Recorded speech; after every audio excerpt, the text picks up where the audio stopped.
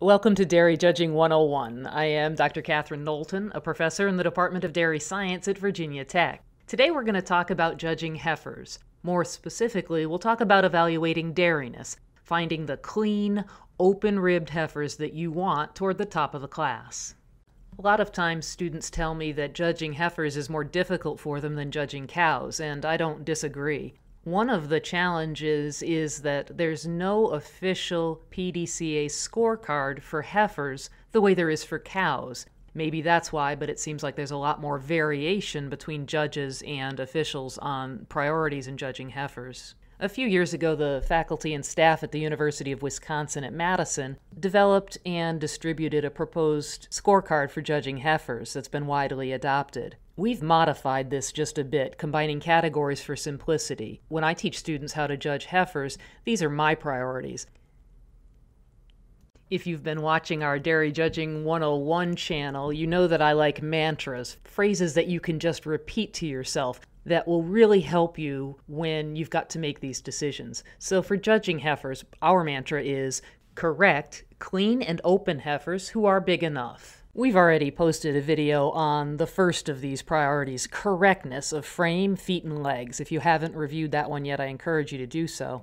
Today, what we're going to focus on is the second, clean and open heifers. The questions I ask in this category are, is she clean enough? Is she open enough? And as always when I judge, the potential answers are yes, no, or I can live with it if I had to, but I'd sure like to find better. A yes is a heifer that I can consider toward the top of the class. A no is a heifer that I really need to move down for dairyness. And I can live with it if I had to, but I'd sure like to find better is exactly what it sounds like. If it's a pretty ordinary, not real high quality class, you might need to win with her if she is correct and big enough. But if you've got 3 or 4 correct, clean and open heifers who are big enough, then these I'd like to find better heifers will slide down and they'll be in the middle of the class. So one of the things that makes these questions complicated is that it varies. In this presentation, I'll talk a little bit about knowing whether a heifer is clean and open enough for her age, clean and open enough for her breed. But first, let's start by going through where on the heifer you should look when you're evaluating cleanliness and openness. There are several places to look to evaluate cleanliness and openness. Let's start at the front, looking at the throat of the heifer and her neck. These are pretty self-explanatory, but let me show you exactly where I'm looking. The throat, I'm looking just under her jaw.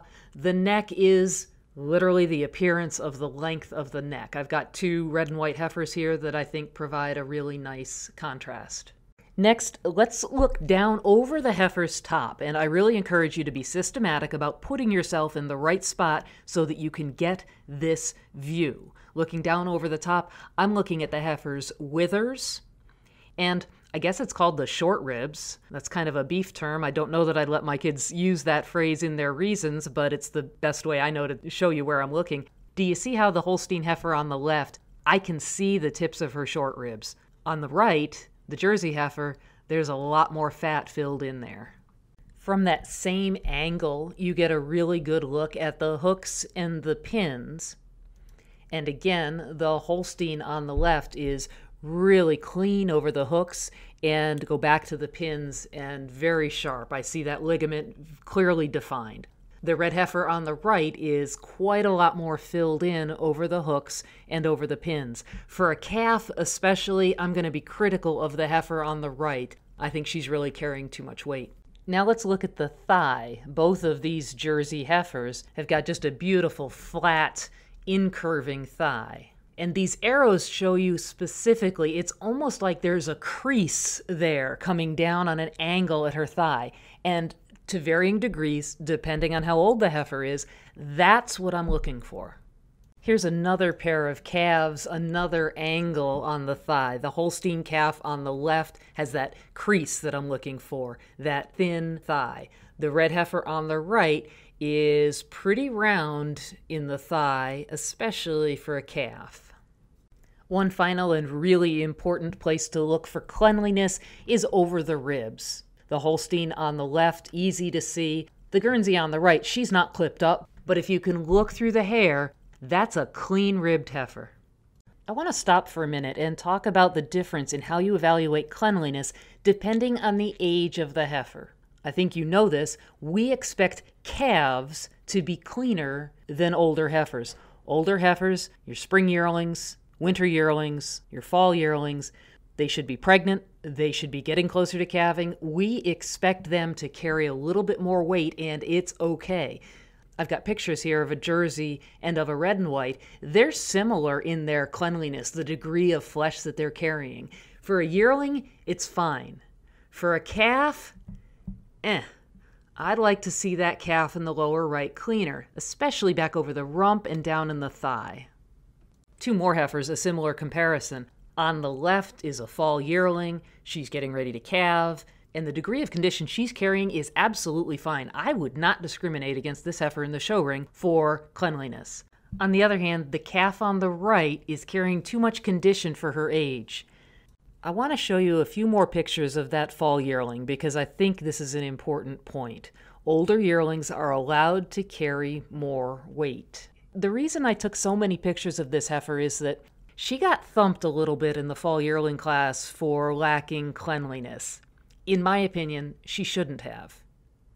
Now, remember when I started this presentation, I said that there's a lot more variation between judges and between officials in judging heifers than there is in cows. And what I'm talking about now is, to some extent, a matter of opinion. But for my taste, this heifer is clean enough. I can still see cleanliness of the ribs. She is clean in the pins. I think she's fine. Here's a couple more examples. This Jersey yearling, in my mind, is definitely clean enough for her age. On the other hand, this yearling, I'm trying to cut her some slack, but she is just too fat. Do you see there over the hooks and the pins? She's carrying a fair amount of fat. Now I want to change gears a little bit because dairyness is not all about skinniness. It's not all about the condition that they're carrying. It's also about openness of rib. What I'm talking about here is the angle to the rib, the spacing between the ribs, the spring of rib as viewed from behind. This Jersey calf on the left has got just a really nice angle to her rib, spacing to her rib. The Swiss calf on the right, I'm not critical of her cleanliness, but she hasn't got any spring to her rib. Openness is also about the depth and the drop to the rear rib and the openness in the heart.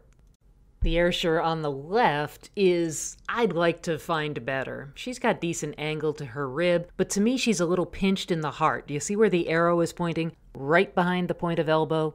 She's just not as full in the heart, not as open in the heart as I'd like to see. The heifer in the lower right is a very clear no to me on openness. She's tight-ribbed, she's shallow-bodied. Looking at her makes me gasp for air. I don't know how she fills her lungs. Here's a few more examples. This Jersey and the Holstein, beautiful open-ribbed heifers. You can see the spacing between their ribs. You can see the angle to their ribs. These are nice heifers. Two more yeses on openness. I showed you these two heifers earlier when we were talking about cleanliness over the ribs. They're also very open in the rib. On the other hand, here are two heifers, and both of them are yearlings. I don't think these two heifers are open enough. They don't have the drop to the rear rib. They don't have the obvious angle to the rib, spacing to the rib. Let me come back to that age thing. We do expect older heifers to be more open in their rib, to have more drop to the rear rib, to have more angle and spacing between their ribs. And to me, these two yearlings don't have enough of that.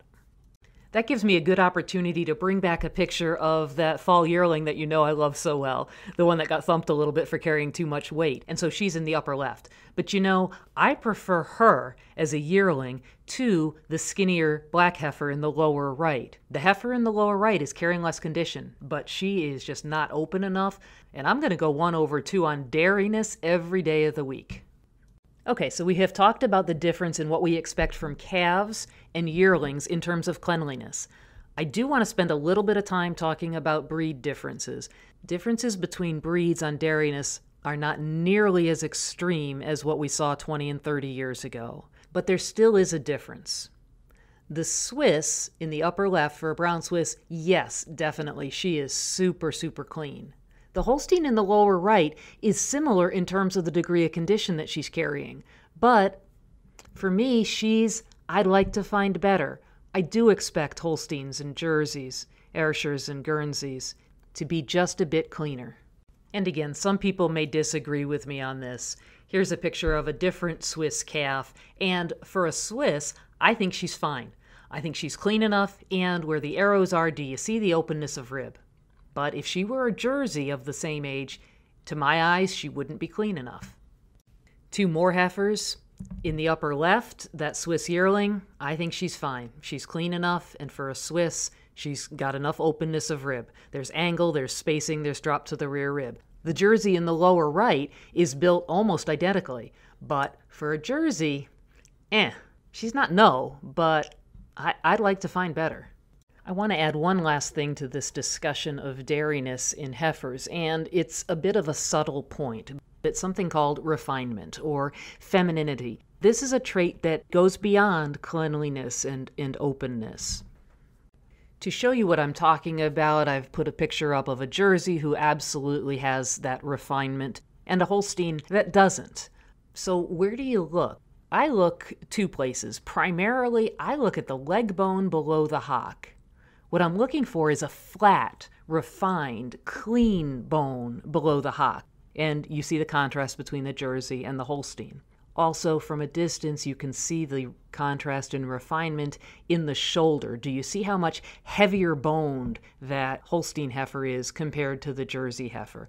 Let's zoom in on the lower leg, and I'll show you examples. On the left, these two white heifers are very flat-boned. They're refined. They're feminine. And then as you go to the right, there's a heifer above that's a little heavier boned. I tell my kids it's a little bit more like a Clydesdale, where I really want an Arabian. So that heifer above I'd like to find better in terms of refinement. She's a little heavier boned in the hock. She's a little heavier boned below the hock. Keep going to the right, and the legs that I'm picturing there I have as a no on refinement. Now, to be fair, the one on the right is a 12-year-old dry cow. You won't often see this kind of a coarse bone in a heifer. But if you did, I'd call it a no. And two more examples. The white heifer on the left I could live with it on refinement if I had to, but I'd sure like to find better. She's just heavier boned than I want to see in a calf. The red yearling on the right, looking at her from the front end, that's a no. She's just awfully heavy boned. It's not just a question of condition. She's just really big boned, and in a heifer, I want a little bit more refinement than that.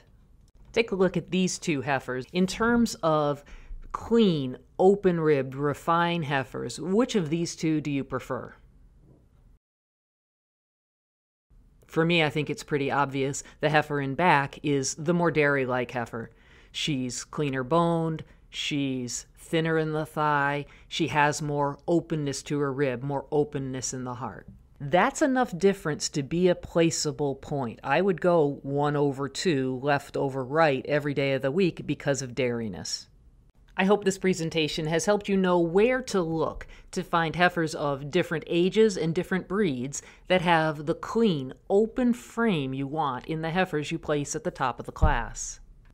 And I think that's enough for today. Let's pull back, big picture, remember our mantra, remember our priorities in judging heifers. We are looking for correct, clean and open heifers who are big enough.